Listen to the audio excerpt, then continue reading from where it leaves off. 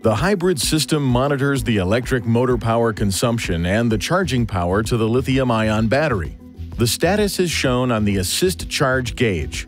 When the gauge is in this range, the electric motor is generating power to recharge the lithium-ion battery. When the gauge is in this range, the electric motor is powering the drive wheels and the lithium-ion battery is discharging. System status can also be viewed in the vehicle information display.